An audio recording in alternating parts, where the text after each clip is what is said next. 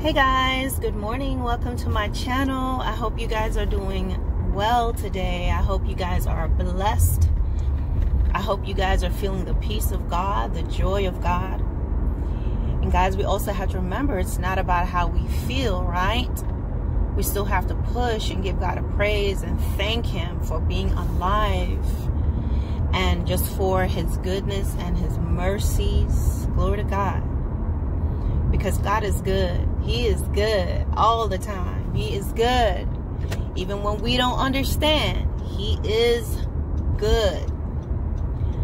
So, guys, I want to talk with you about a few things that the Lord has just been laying in my heart. And He's really placed a burden on my heart to really talk about the nitty-gritty and the real deal on certain things that's going on or people have experienced, and some of that is going to be sharing my experiences. And you know, the other day I read a comment and a person was saying, you know, there's no need to over spiritualize things, and you know, we just got to pray and keep it moving. And, you know, perhaps that person is just saying and just speaking as they know things. But I think what happens a lot within the body of Christ is that, if you can hear that noise, I'm sorry, that's my door. There's probably something in the door making that crazy noise. Oh, I know what it is. I don't know what it is. Oh, I see. Hold on, let me adjust this. Okay, all fixed. So... Anyway, guys, the problem that I find in many churches and I want to say religious organizations is that they're very content giving blanket statements, but they're not really getting into the weeds on things that's going on in people's lives. Like, very rarely you're going to hear about them talking about child abuse. You're not going to hear them talking about sexual abuse, spousal abuse. They're not going to talk like that. They will tell you that God will bring you through. They will say that trust and believe in the Lord, which we have to, yes. But you know what? Jesus touched people individually. While He was preaching the gospel and He was preaching on repentance, He dealt with people individually. He was not to, he saw Zacchaeus. He was sensitive to the fact that Zacchaeus was a short man that couldn't see Him, and he went up in a tree. And He says, Zacchaeus, he looked up and says, Zacchaeus, come on down. And he sat and he ate with Zacchaeus. He had dinner with Zacchaeus, if I'm not mistaken. God realized the woman with the issue of blood, she was trying to reach Him, and she touched Him. And He said, who touched me? Because there was something different. And everybody was saying to Him, Lord, there are all these people pressing on you and you're wondering who touched you, but there was something different. So you see, God is sensitive to the needs, and He gets in the weeds, and He will pinpoint, and He wants us to talk about those things, guys, that people are not talking about. They're not talking about sexual harassment in the church. God is going to talk about that, because there's somebody who's drowning in all the scripture and all the word and all the blanket statements and all the, you know, the statements where people want to be neutral, and they have no one to really talk to them about the real deal. And so, you know, guys, I want you to realize that it's very important that you are in the Word of God, but asking the Lord to also open up your understanding so you can understand Scripture. It is also important to understand the importance of obedience. You know, you're not going to do everything perfect in the beginning, and sometimes you make mistakes, but it's important that you obey God. Because when you obey the Lord, when you obey the voice of the Holy Spirit, when He tells you don't do this, don't do that, turn that off, it really makes it where the more you obey the Lord, the more you begin to discern and understand and be able to pick up on the things that God wants to show you, the deep things of God, the mysteries of God. You'll be able to discern, you'll be able to perceive the heart and the thoughts of man. It's not that you're walking around as a mind reader and everybody's mind and their thoughts are just open to us, but in situation where it is important, God is going to reveal things to you. And one of the things that can be very hard for people to realize and to grasp is the wickedness in church, the wickedness among the saints. Yes, there's wickedness in the world, but that's what they supposed to do. That's what they do. They're going to do whatever the works of the flesh says that they're going to do. And you'll find the works of the flesh in Galatians chapter 5. But wickedness in the church is something that's really different. It's covert, and it is, when you see it, you don't want to believe it. But there are people who say that they're Christians that are demonically charged. They are full of demons. They have a religious spirit, which means they know the word. They are religious, which means they enjoy going into the house of God. They like to clap. They like to sing. They like to participate. They like to hear prophecy. They like to hear the preaching. They like a good word. But they are going to go right back home and do what they normally do. Live in worldly, or continue in that area of sin that they know is sin, but they're just going to do it because they fall back on, I go to church, I'm not so bad, I'm not as bad as this next person. But as I said, sin is sin. It doesn't matter if it's not as bad as the next person. God's not going to ask you about the next person.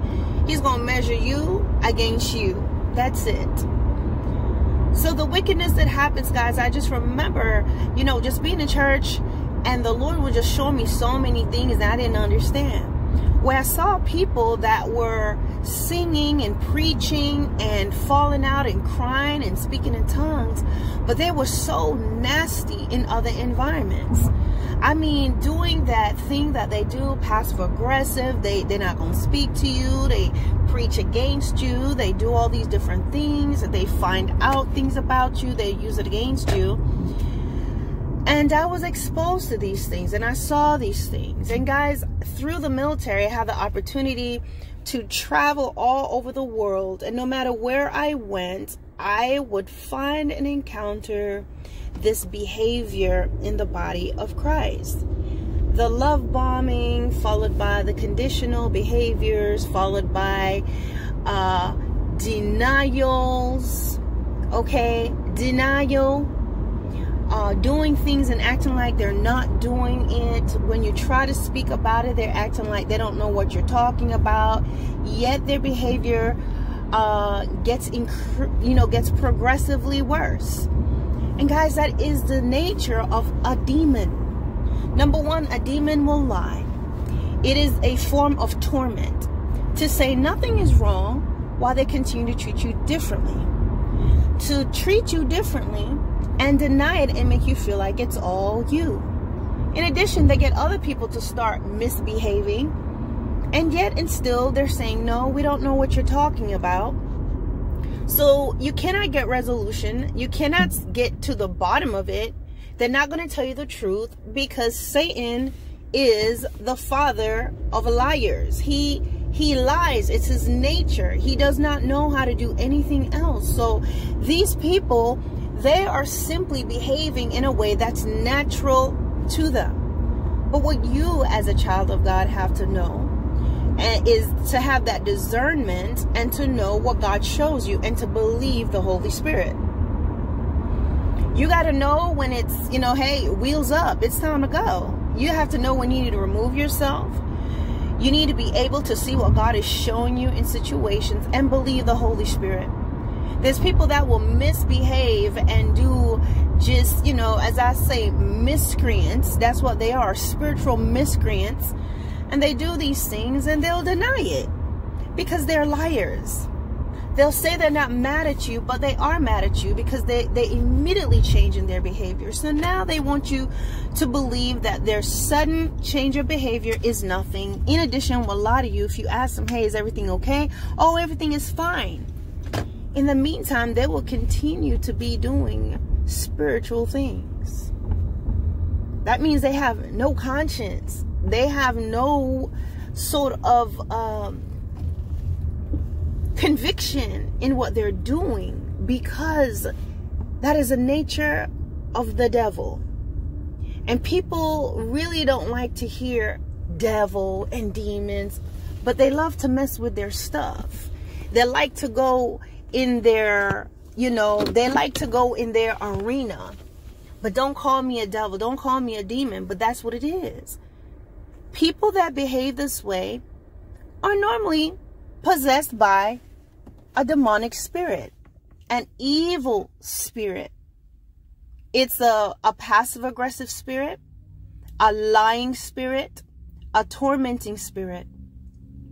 And what's important, guys, is not what they tell you, but that you watch their fruit. The Lord told you that.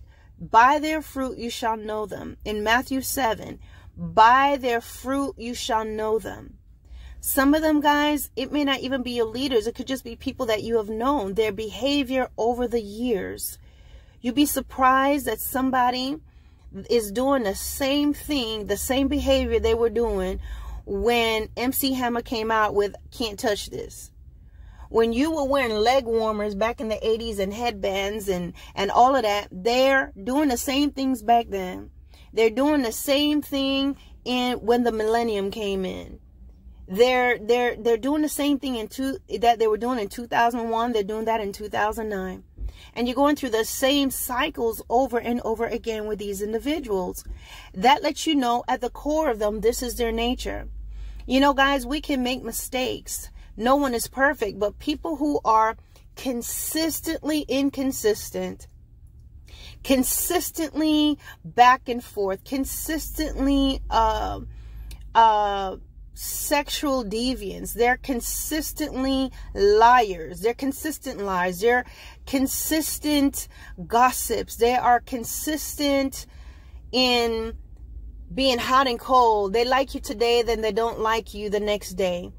Consistently keeping the tea and keeping things going. That's when you know that there is a spirit or spirits that resides and inhabits in them, and then they are just not going to stop doing what they're doing.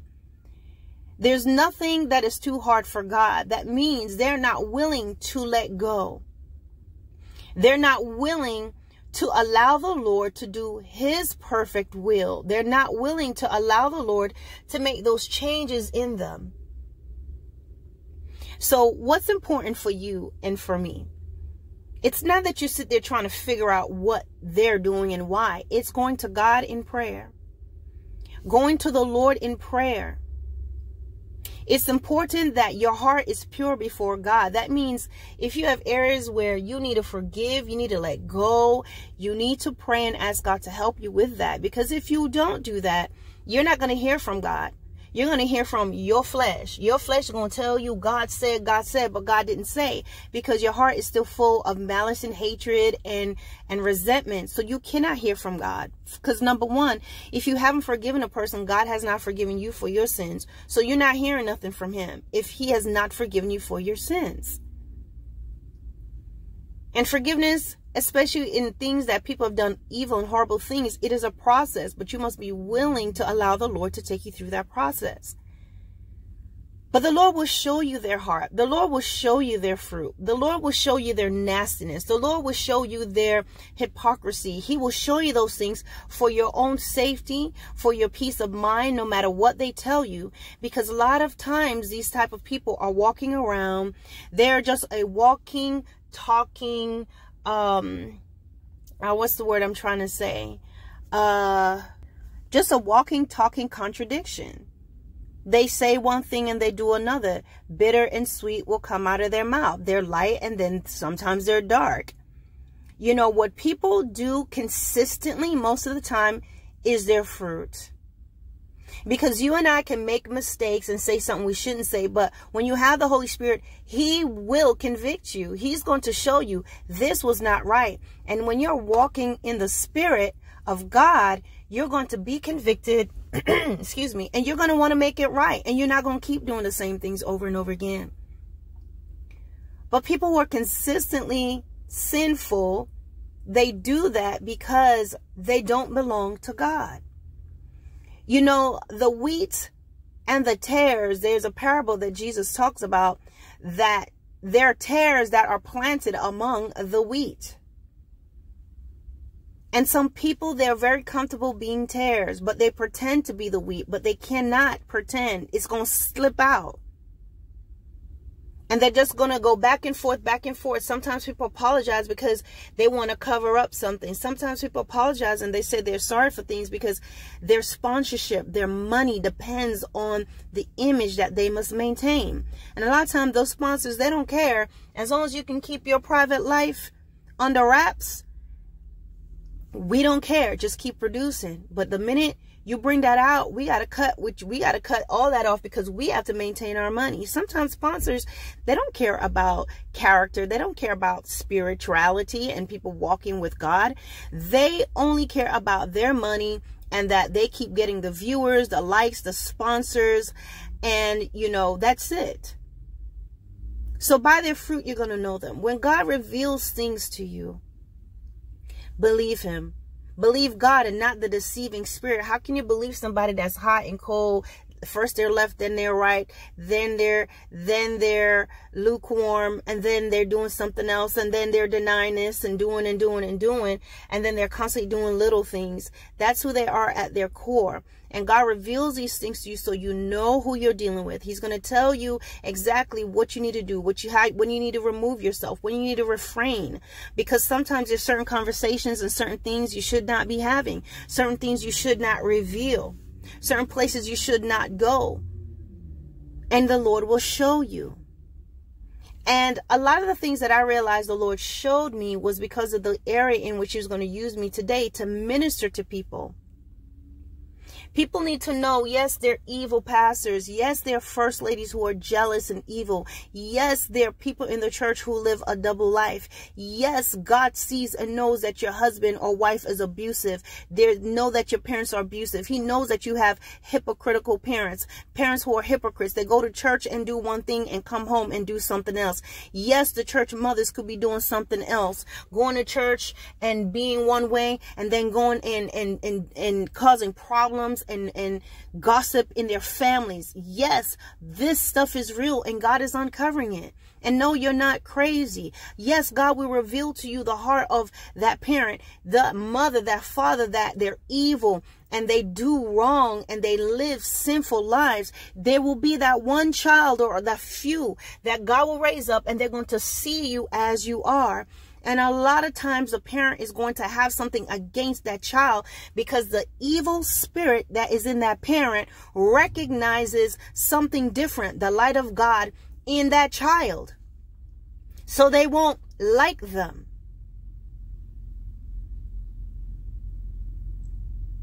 But I'm here to tell you that God trumps a parent anytime. Especially a parent that's evil and devious, a parent that's disobedient and willful, willfully sinning, trying to sin with class and decorum.